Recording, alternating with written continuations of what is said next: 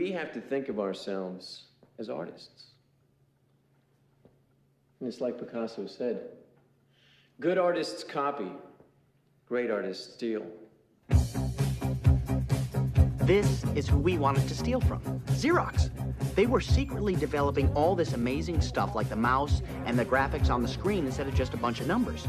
But when those California engineers had to go to New York and present all this neat stuff to the Xerox brass, those executives didn't begin to understand what they were looking at. Never mind a mouse, it was like someone dumped a dead rat on the boardroom table.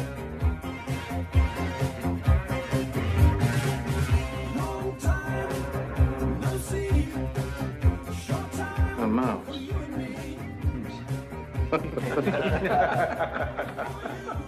You want Xerox to consider something called a mouse?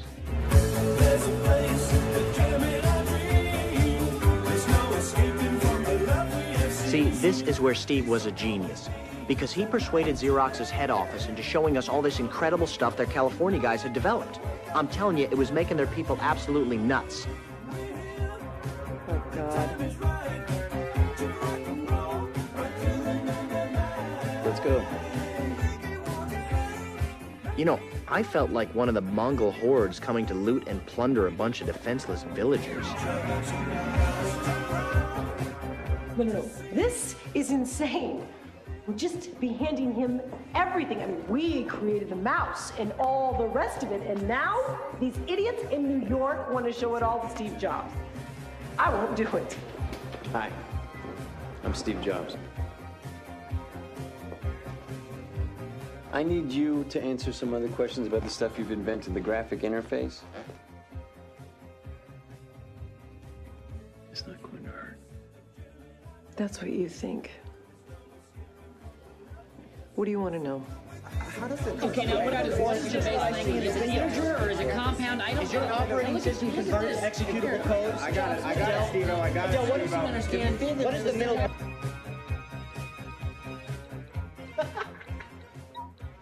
It's pretty neat, right? Click, you're there.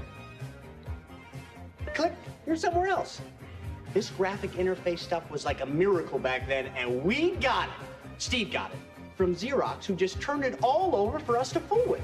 Like rich people giving junky old stuff to the Salvation Army, only the junk turns out to be a Rembrandt.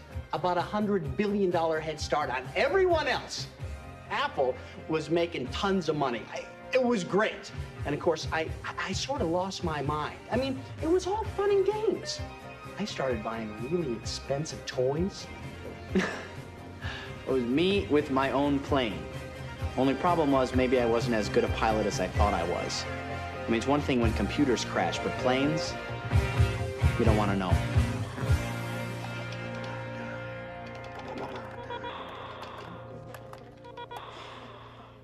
Hey, Steve, are you just getting here? You know, I was just outside talking to the doctor. You don't remember us talking 10 minutes ago? We talked? Yeah. Hey, my hard disk crashed. Mm-hmm. A computer guy with memory problems. It's the weirdest thing because you know there's a part of your life that's there, only you don't know about it. It makes you crazy.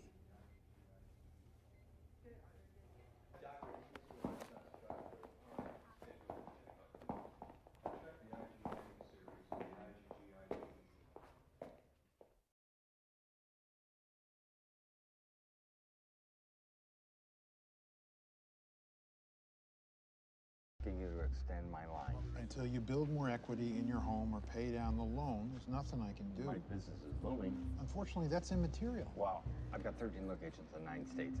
It's a home equity loan. Then give me a business loan. These 13 locations, you own them? Me personally? It's your business, correct? You own it. I'm the head of franchising.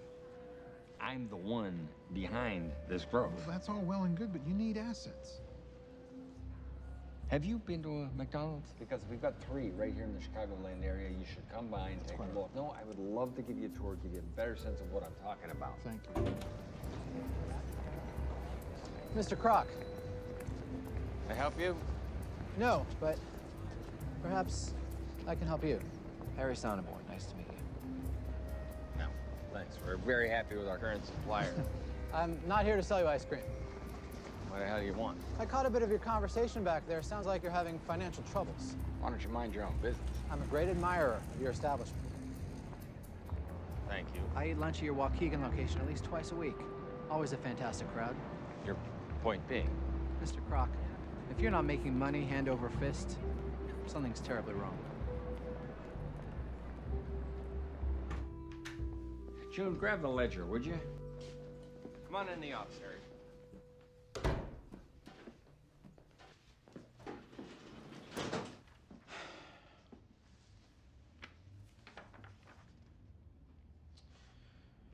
So, to summarize, you have a minuscule revenue stream, no cash reserves, and an albatross of a contract that requires you to go through a slow approval process to enact changes, if they're approved at all, which they never are. Am I missing anything? That about sums it up. Tell me about the land. The land. The land, the buildings, how that whole aspect of it works. Oh, pretty simple, really.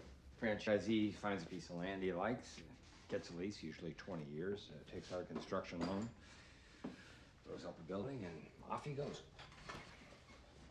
So the operator selects the site. Yeah. He picks the property. Right. You provide the training, the system, the operational know-how, and he's responsible for the rest. Is there a problem? A big one. You don't seem to realize what business you're in. You're not in the burger business. You're in the real estate business. You don't build an empire off a 1.4% cut of a 15-cent hamburger. You build it by owning the land upon which that burger is cooked. What you ought to be doing is buying up plots of land, then turning around and leasing said plots to franchisees who, as a condition of their deal, should be permitted to lease from you and you alone. This will provide you with two things. One, a steady, upfront revenue stream. Money flows in before the first stake is in the ground. Two, greater capital for expansion, which in turn fuels further land acquisition, which in turn fuels further expansion, and so on, and so on. Land. That's where the money is. And more than that, control. Control over the franchisee. Fail to uphold quality standards, you cancel their lease. Control over Dick and Mac. End result, you'll have the banks and the franchisees in the palm of your hand. If I were to do this, the brothers, they effectively would be... Yes.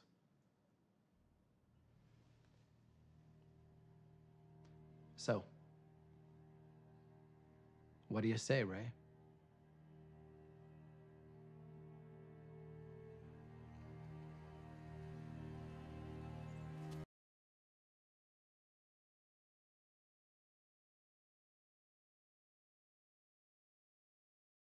Email from Mark telling me to come out for the millionth member party. What else did the email say? It said that we had to have a business meeting. That Mark and Sean had played some kind of revenge stunt on Case Equity, and that Manningham was so impressed that he was now making an investment offer that was hard to turn down. So I went to California, and I went straight to the new offices. I didn't know whether to dress for the party or for the business meeting, so I kind of dressed for both. But it didn't matter. Why not? Because I wasn't called out there for either one. What were you called out there for?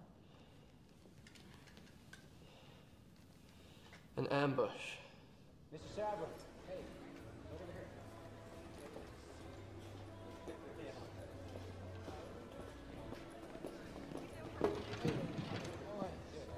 Good. First I thought he was joking, giving me more contracts to sign. But then I started reading. What is this? Well, as you know, we had some new investors that have come in. What is this?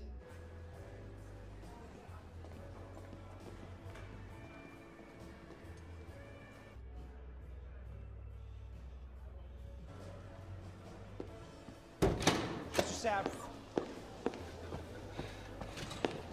Mark! Mark! He's wired in. Sorry? He's wired in. Is he? Yes. How about now? You still wired in? Full security. You issued 24 million new shares of stock. You were told that if new investors How came much along... were your shares diluted? How much were his? What was Mr. Zuckerberg's ownership share diluted down to? It wasn't. What was Mr. Moskowitz's ownership share diluted down to? It wasn't. What was Sean Parker's ownership share diluted down to? It wasn't. What was Peter Thiel's ownership share diluted down to? It wasn't. And what was your ownership share diluted down to? 0.03%.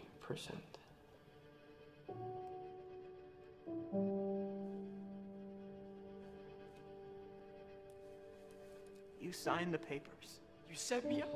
You're gonna blame me because you were the business head of the company and you made a bad business deal with your own company? It's gonna be like I'm not a part of Facebook. It won't be like you're not a part of Facebook. You're not a part of Facebook. My name's on the masthead. You might want to check again. It's because I froze the account? You think we were gonna let you parade around in your ridiculous suits pretending you were running this company? Sorry! My Prada's at the cleaners! Along with my hoodie and my fuck you flip-flops, you pretentious douchebag! Security's here. You'll be leaving now? I'm not signing those papers. We will get the signature. Tell me this isn't about me getting into the Phoenix. You did it. I knew you did it. You planted that story about the chicken. I didn't plant the story about the chicken. What's he talking You about? had me accused of animal cruelty. Seriously, what the hell's the chicken? And I'll bet what you hated the most is that they identified me as a co-founder of Facebook, which I am. You better lawyer up, asshole, because I'm not coming back for 30%. I'm coming back for everything.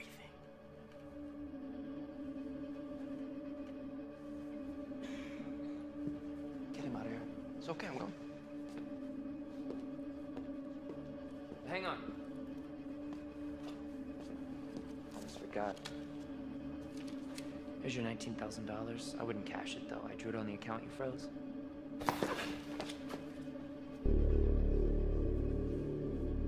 I like sitting next to you, Sean.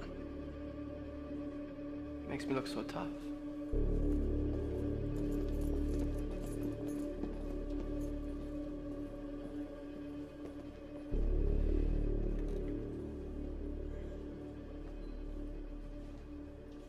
Oh. That's it. That's our show for tonight, people.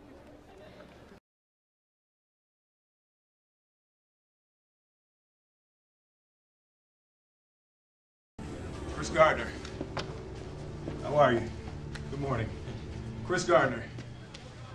Chris Gardner. Good to see you again. Chris Gardner. Pleasure.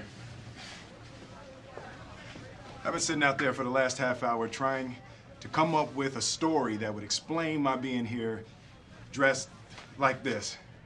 And I wanted to come up with a story that would demonstrate qualities that I'm sure you all admire here, like earnestness or diligence and team playing to something.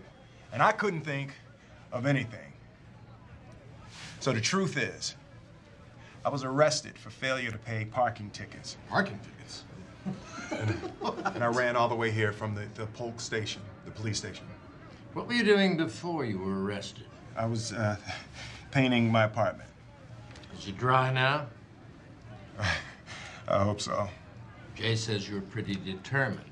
Oh, he's been waiting outside the front of the building with some 40-pound gizmo for over a month. He said you're smart. I like to think so.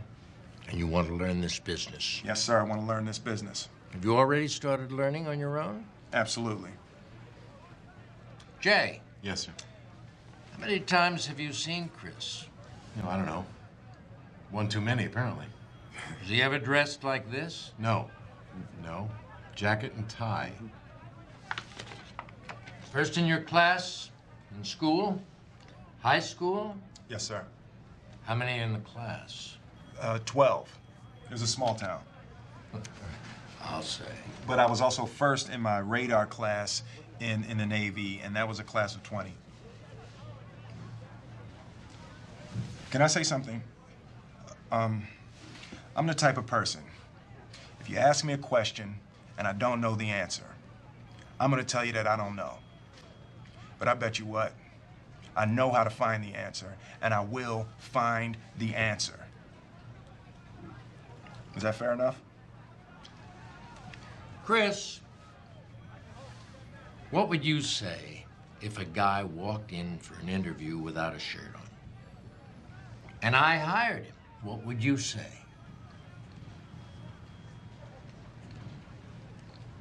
He must have had on some really nice pants.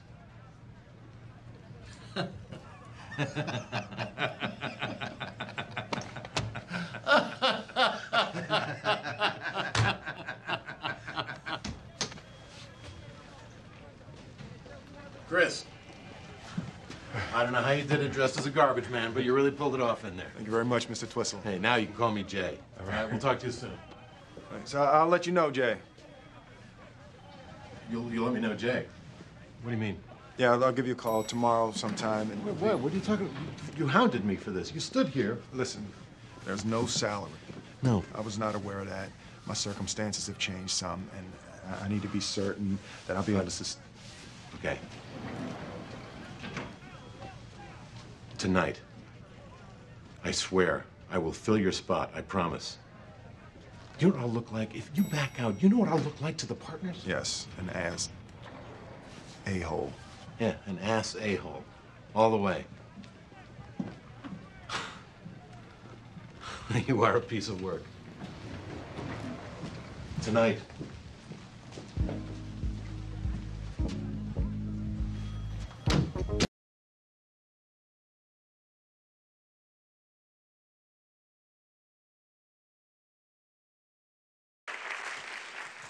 I am not a destroyer of companies. I am a liberator of them. The point is, ladies and gentlemen, that greed, for lack of a better word, is good. Greed is right. Greed works. Greed clarifies, cuts through, and captures the essence of the evolutionary spirit. Greed in all of its forms. Greed for life, for money, for love, knowledge, has marked the upward surge of mankind, and greed, you mark my words, will not only save Teldar paper, but that other malfunctioning corporation called the USA. Thank you very much.